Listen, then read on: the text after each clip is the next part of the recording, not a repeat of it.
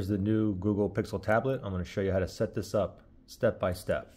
So first thing is go ahead and turn it on. On the left side here, you have a power button. Press and hold that till that turns on.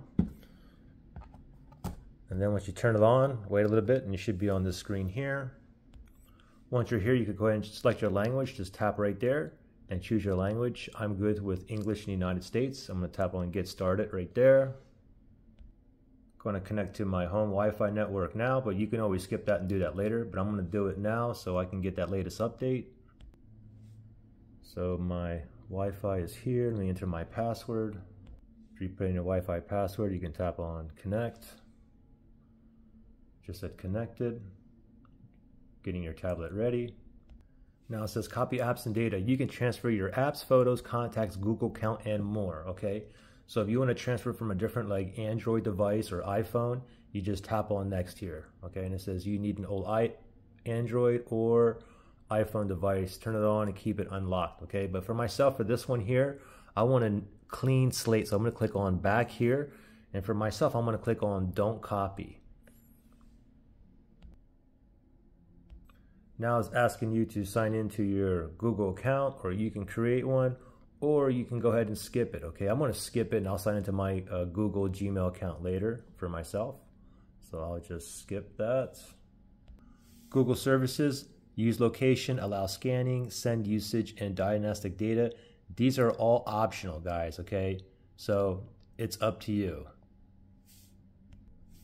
For myself, I'm okay with having all of these toggled on, and I'm going to tap accept for myself. Limited warranty and safety data, go ahead and redo that and tap on next. Additional legal terms, go ahead and redo that. And to proceed, you must accept. Okay, so for myself, I'm going to tap on I accept. It's asking you to set up a PIN password. You can skip this and do it later or never do it, but I would advise us go ahead and do it now. So let me go ahead and choose a 4-digit PIN here. Okay, I just type it in. Let me tap on next. I got to reconfirm one more time. All right, and now tap on confirm. Set up Fingerprint Unlock. This is basically a fingerprint password. And you can go ahead and read through this, and you have to go all the way down, and then this will pop up. You can go no thanks or I agree. Okay, so but for myself, I'm going to tap on I agree. So now we're going to set up a fingerprint password. Okay, now you can always do this later as well. You can tap on do it later over here. But the fingerprint scanner is actually the power button. Okay, so what I'm going to do here is, so I'm going to use my finger here and just lay your finger on the power button.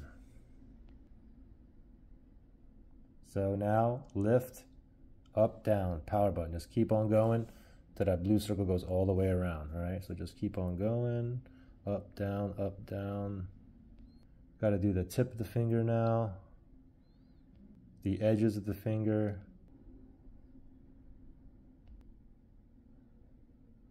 All right, there we go. Fingerprint is added.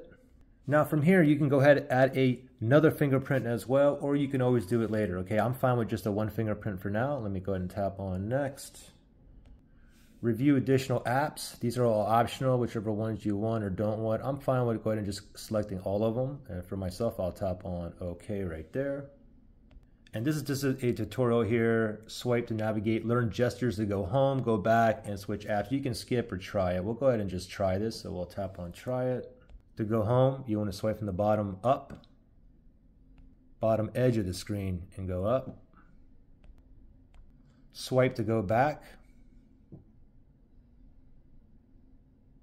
To switch apps, you go from the bottom, you swipe up halfway, like that. We can tap on done. All set. Swipe up to go home. And voila, we are in business, guys. Any questions or issues? Comment below. Good luck, guys.